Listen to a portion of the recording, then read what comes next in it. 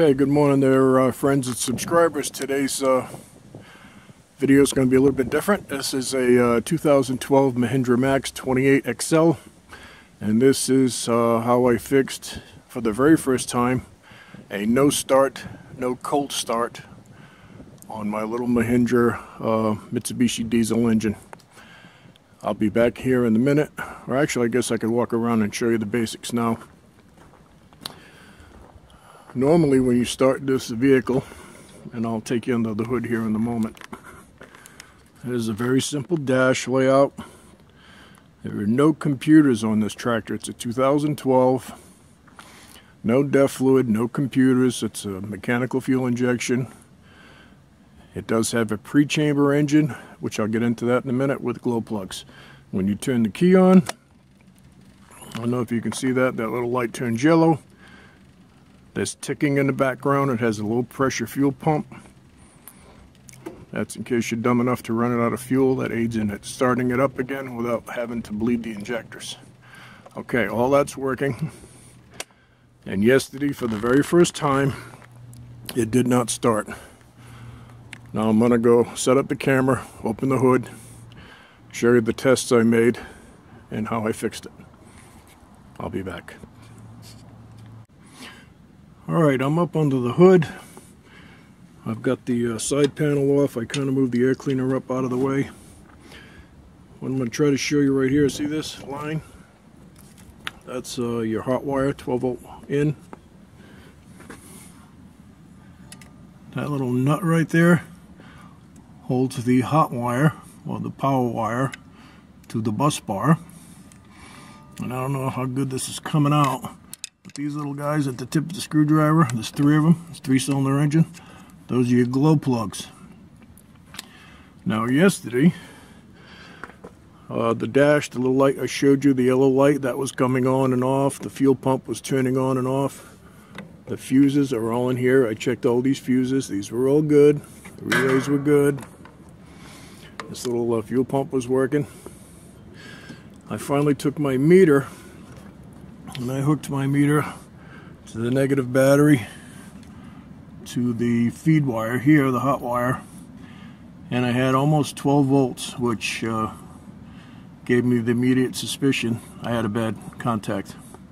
Because these little glow plugs, they're like a little teeny heating element at the inside. They're tiny, they look like a little red coil, like a heater, lights up. They sit inside the pre-chamber, which is like a golf ball shaped sphere cast inside the cylinder head, and those are called pre-chambers. This here are your injectors, these lines. That injector fires at the base of the glow plug, which is glowing red under a cold start condition, and that begins the ignition cycle. And when these engines are cold, they won't start without the glow plugs. And whatever you do, never ever use starting fluid either on a glow plug diesel engine, which is most engines today except for the big engines and big industrial engines, or an engine like in my Dodge over here that's got the 6BT Cummins. That's got a mechanical fuel injection pump. No computers on that truck at all. It's all old school mechanical. You run that out of fuel, you're having a bad day, you got to crack the injectors, bleed the fluid out of it, get the diesel fuel coming back through the system, tighten it down, and eventually it'll start. Anyway, that vehicle, Cummins engine, does not have glow plugs. It's a direct injection. It uses a heater grid, which is a whole nother story, which we're not going to get into because we're talking about a Mitsubishi diesel today. This is a pre-chamber with glow plug diesel engine. And trust me, you do not want to put starting fluid in here. Bad things will happen unless you're stuck out in the middle of nowhere and you got starting fluid on hand and you need to get home. I don't even have any starting fluid here. I don't use it. You need to check your glow plugs. So I cleaned a little line, the power feed line here, and tightened it back down, turned on the switch.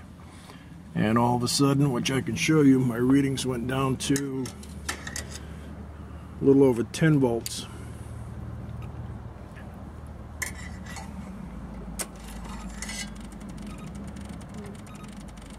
And of course, now I got no contact. Hey, 10.4. That's basically because that's, see, it just shut off. That's basically a dead short. Warm up the wire on the glow plugs. So, make a long story short, I'm going to disconnect this, and I'll show you the end result of what happened. And this is the end result of what happened, just by doing some basic rundowns. That little yellow light comes on, and I'm going to have to put pressure on the seat so it thinks I'm sitting on it.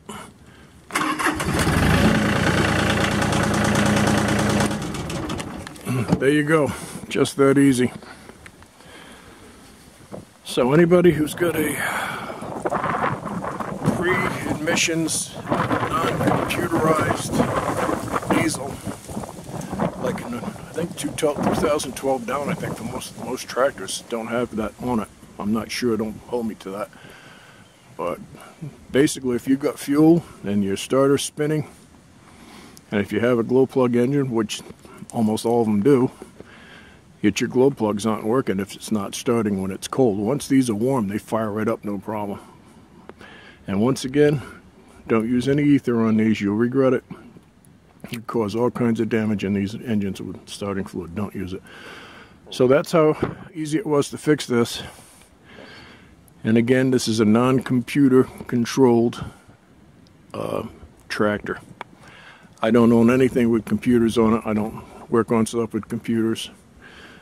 If you want to see how to go do that stuff, go over to my friend Wyatt One Abel's channel. That guy's smart, man. He's got all the technology. He knows what he's doing. He's good on the computer stuff. Me, I'm old school. So that's my tip. That's how I fixed it. If you got an old tractor and your old tractor's running glow plugs and it won't start when it's cold, check your relays, check your fuses, check your wires going to your glow plugs, make sure you got juice there. It's extremely doubtful all your glow plugs are going to go at once. This thing has never failed to start. So all of that together led me to think it was something pretty simple like that loose wire. So I hope this helps somebody. And thanks for watching. That's it. I'm gone.